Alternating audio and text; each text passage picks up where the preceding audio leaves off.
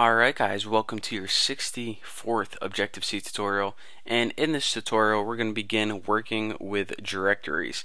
Now, if you're familiar with Windows only, a directory is the same thing as a folder. It's where you store all your files and help you navigate around your computer. So let's just go ahead and begin getting right into code. So ns, the first thing we need to do is create that file manager, and you can go ahead and name it manager like before, not manger.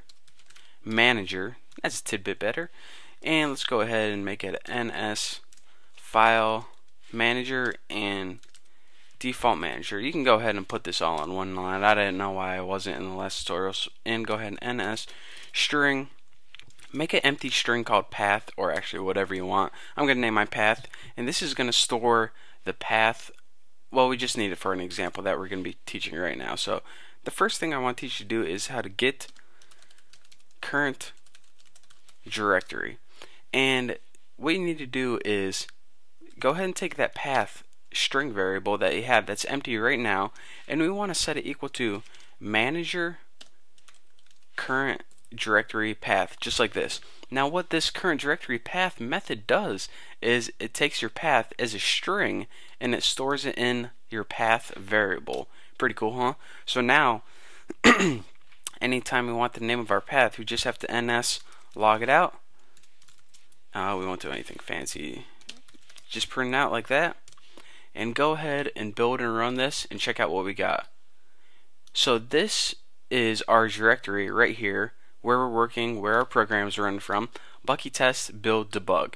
And if you look visually in our build, debug, you can see our program right here. So that verifies that this is indeed where our program is running from. So if we say, alright, big whoop, we can see what directory our programs are running from. What else cool things can we do? Well, check this out. We have one program in here, nothing much in this file. Go ahead and I'm going to show you how to add another directory right inside of here.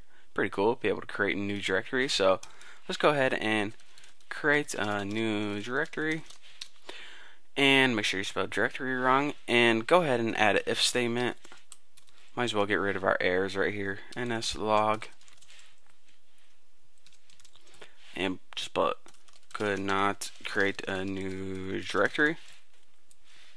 And if we get that, then just return 1 or anything you want. So go ahead and inside your if statement, what you want to do is you want to get that manager, and you want to call a method called create directory at path. And the path is what you want the new directory to be named. I want mine to be named new dir. Yeah, just new dir. Won't do anything too fancy. So as attributes, here's where it can get kind of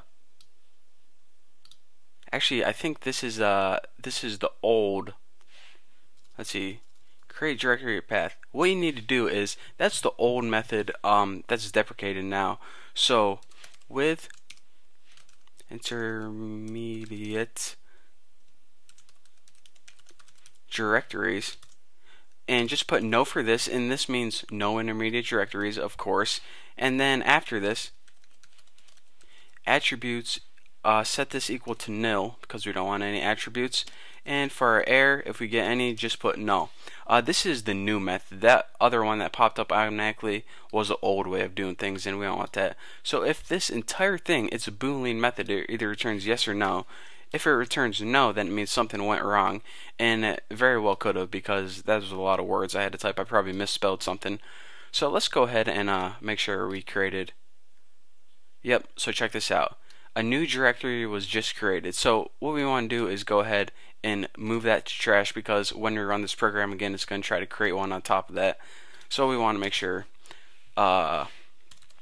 nothing is there. So the last thing I'm going to teach you to do is rename that directory that we just created. So we won't even put all the if statements and stuff for this. What we're going to do is just call that manager object, and we're going to call move item at path. There we go. And as the first parameter it takes is, what item do you want to move? And we want to move that new dir because it's going to be created. And after this, we write to path. Where do we want to move it? Remember that old trick in the last tutorial? You move it in the same directory, just give it a new name. So name it bacon eater or something totally different so you can see. And of course the last one is error null, and I mean that looks pretty good. So hopefully what this is going to do is it's going to create a new directory called newdir, and then it's going to take that and rename it to bacon eater. So yeah, let's see what we get. Build and run this. Oh nice, bacon eater right there. So what this did pretty much is got the current directory, easy enough, created a new directory named newdir, and it took that directory, picked it up, renamed it, and popped it back down exactly in the same spot. So I mean it kind of moved it somewhere else with a new name, give the appearance that I was renaming it. Since there's no really method just to rename a directory, that's what you need to do. So that's that for this tutorial. I hope you guys enjoyed, and that's all we're going to be covering with the directories. There's a lot more methods, but you know, when we're writing programs, if we need any more methods, I'll just teach them to you guys as we go along. So thank you for watching. Don't forget to subscribe, and the source code is going to be in the link below. So thanks for watching, and I'll see you later.